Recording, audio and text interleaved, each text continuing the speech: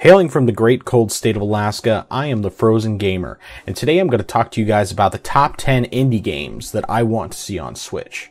Now, I want to make it clear, this is by no means an exhaustive list, and this is not discounting all of the great indie games that already exist on the Switch, as well as games we know for sure are already coming. This is just purely a list based on games that I have either played previously or that I am wanting to play in the not too distant future. And be warned, a lot of my picks are very puzzly kind of games. However, I still think every single one of the games on this list should come to Switch and would be a fantastic addition. So for my top 10 indie games, number 10 is Cube Director's Cut. Now, some of you may have already played this game either on the Wii U or on any number of other platforms, as it really came out to just about every platform last gen, as well as PC. I played this game on PC, and as someone who always enjoys a good puzzle game, especially a first-person kind of puzzle game, this game to me was excellent. I don't think of it as necessarily on the same level as Portal or anything like that. However, it's still a really great game and well worth putting your time into. Number 9, Guacamelee Super Turbo Championship Edition. Now, Guacamelee is one that we already did get on Wii U, and it was a fantastic game. It's one that I've actually bought, I think, 4 different times. I originally bought the Gold Edition on PC. Then I bought the Super Turbo Championship Edition on Wii U the next day. And then I bought it on PS4. And then I bought the Super Turbo Championship Edition yet again on PC. And so it really is a truly fantastic Metroidvania game, well worth putting the time into. Number 8, Quantum Conundrum. This is yet another one of those first-person puzzle kind of games, that puzzle platformer games. It's not, I think it's probably one of the weaker titles in terms of the environments and everything, but the puzzles are top-notch, and they really require you to think a lot. I definitely had times where I was legitimately stumped, and there was one point where I actually had played through probably the majority of the game. I think actually probably around like a third to half of it, and I just got stuck at one point. I was having problems with it. I came back to it years later, and I can't remember if I restarted the game or if I just continued from where I left off, but either way, I got back into it. I ended up playing through it over the next couple of days and absolutely loved it. Truly a fantastic game, and so far this has not been on a Nintendo platform. It would be a great game for portable play, and I think that it definitely deserves a spot in the Nintendo eShop. Number 7, The Swapper.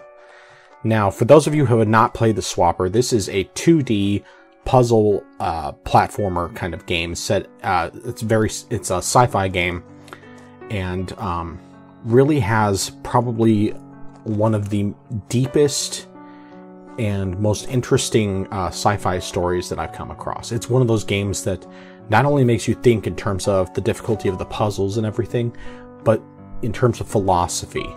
It really makes you think about what's going on in the game far more than I ever thought a game like this would. And it's a game that I truly love. It's already currently available on PC and PS4 and Xbox One and Vita, and I believe also PS3 and 360.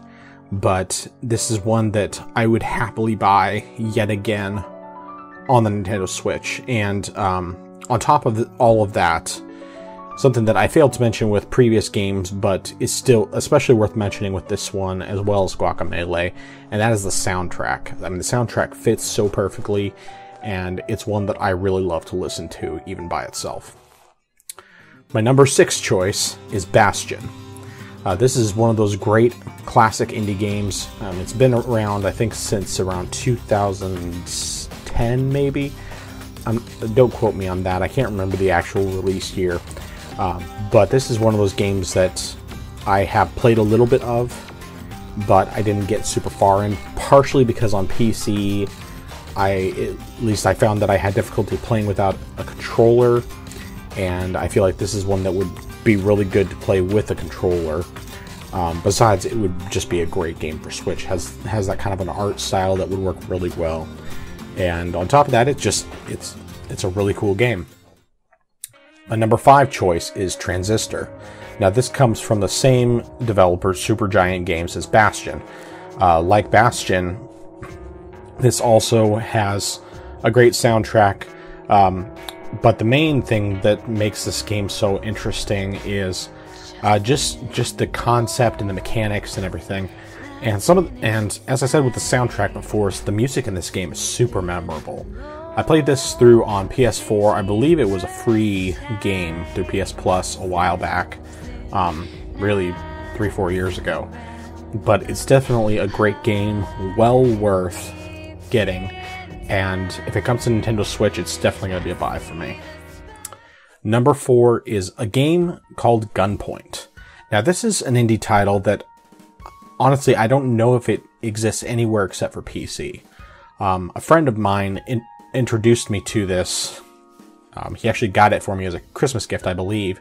And, I didn't really know what to think about it, because it's a 2D puzzle platformer with stealth mechanics, and it's just a really interesting game. It's got a story based around basically you're a detective and you're trying to solve a murder, if I remember correctly. It's been a little while since I've played, but the style very much is reminiscent of kind of like if an Atari game had a whole lot more pixels to it. In that, like the characters, the art style, characters don't have faces and that sort of thing. I guess you could probably kind of compare it to a game like Nidhogg in a way, except that I think that it's still more detailed than that. It's kind of hard to explain without seeing it, but Gunpoint was a surprisingly amazing game. Like, it's literally probably one of my favorite indie games that I've ever played, and one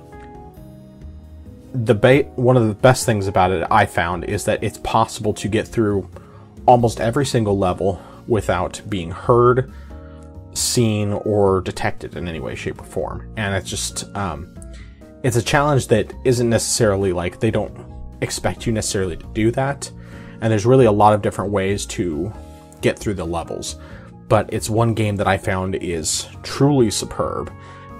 Like a lot of these other games, it also has a really excellent soundtrack. I still get the songs stuck in my head from time to time, in fact. But it's a game that I would love to see on more platforms. I would happily buy it again. I've already bought it, not just, even though I was gifted the game originally, I bought it for friends as well because of how great of a game it is. And I highly recommend it and hope that it's going to come to Switch. My number 3 choice is Cube 2. Now, this game, I believe, actually just recently came out on PC, and it's one that once I found out about it, which was really only like maybe 2 months ago, I found out this game was even coming out, it's a game that I've been wanting to play. However, I've been waiting mostly because I'm kind of hoping it's going to come to Switch, and I think that it actually has a little bit better chance than the first game, only because of the fact that it's a newer title, and Nintendo seems to be trying to shoot for more new titles than old ones.